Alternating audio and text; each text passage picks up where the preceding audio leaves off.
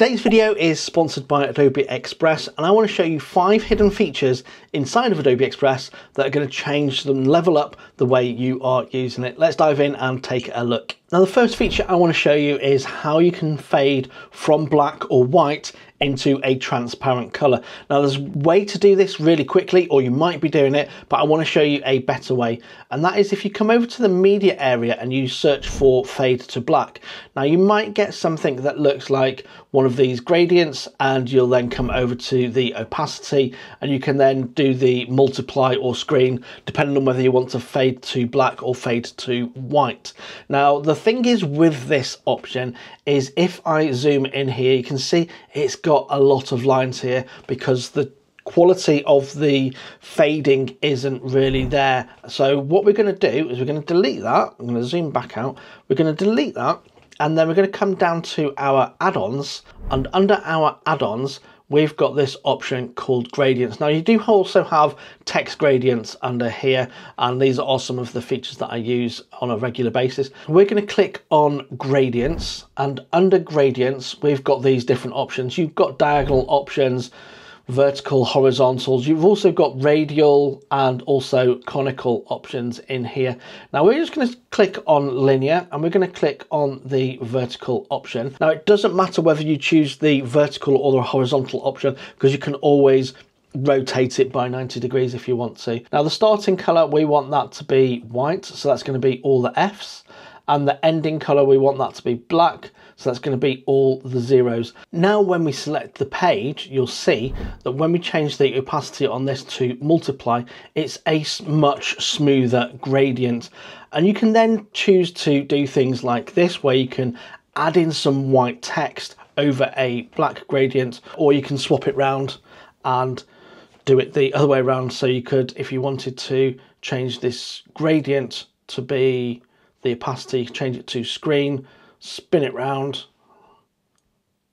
and you can see now when you click on the meet the team and you want to change that to the black text, you can see now that you can add black text on a white fading to transparency gradient inside of Adobe Express. And you can see there now, when I zoom right in, you can't actually see any of the lines in there. Number 2 that I want to show you is the TikTok Symphony Assist. Now, this is an actual way that you can link Adobe Express to your TikTok account and actually grab trending audios and add those to your videos. So in this example here, let's say we've got a trending video that we've got here. We want to edit the timeline on this, and let's say we wanted to add some music to this. If we click on the TikTok Symphony Assist, and we can see here we've got image to video, we've got insights on all sorts of things here. Down the bottom here, you can also find TikTok music. Click on this, and I can't play this because this is on YouTube, so I don't want to get stuck for copywriting, but if you click on play, you can actually preview the music. Once you're happy with the music that you want, you can actually then add that to your timeline, and that's going to add the music on there to the timeline. That's got your TikTok music, and then you can just use the scheduler inside of Adobe Express to schedule this out to your TikTok. Now, another really cool and fun feature to play with in the TikTok Symphony Assist inside of Adobe Express is the image to video. So I've got this image here. You can see this is just a single JPEG image, and what I went to was the image to video and asked it to animate the skeleton, and this is what it came up with.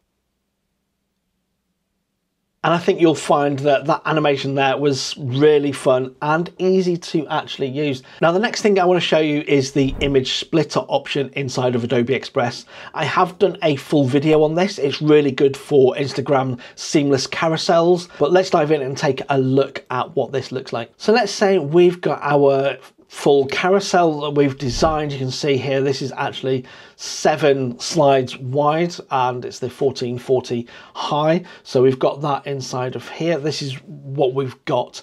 Now, in order to split this up, we're going to come over again to the add-ons area, and under your add-ons there's this one that I've got, or that I've been using, called Image Splitter. If you don't see it under Discover, you can just search for it, but you can see here at the moment it's under Discover. click on this, click open. Now you've got a couple of options here. You can either upload a design that you've got externally if you wanted to split that up. Let's say you are a photographer and you wanted to split that up, image up and add that to the page. You could upload that from an external source. However, we're going to choose to export the design. Now what this is going to do is it's going to take the page that we're on and split it up. So we're going to click export design. Now the number of rows we just want 1 row. And this particular one is 7 columns long.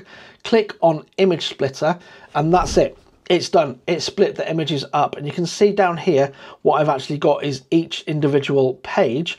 Now I've had to add in blank pages, and then you just click add to design. So you can see on this one, if I click add to design, it's going to add that on there. You can see it's added that as a second image. Now I do have a full tutorial on how to use the image splitter for Instagram carousels. I'll link that up here for you, and also at the end of the video, so you don't have to worry about whether you can find it or not. I'll link it at the end of the video for you, and also down in the description. Now hidden feature, I think number 4 is the video background remover. Now we're all aware that we can remove the background of a static image, but did you know that you can actually remove the background on a video also?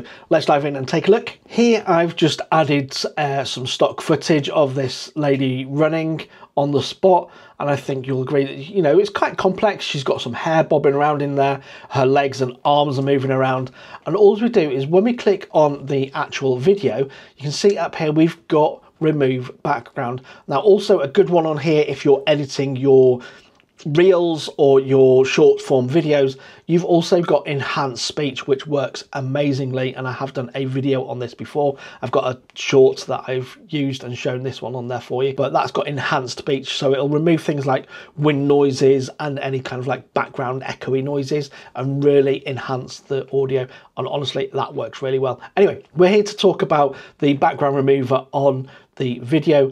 Now I clicked, when you click on that, it'll go away and it'll think about things for a few moments, and then this is the results of that one. And I think this is a really good version of this.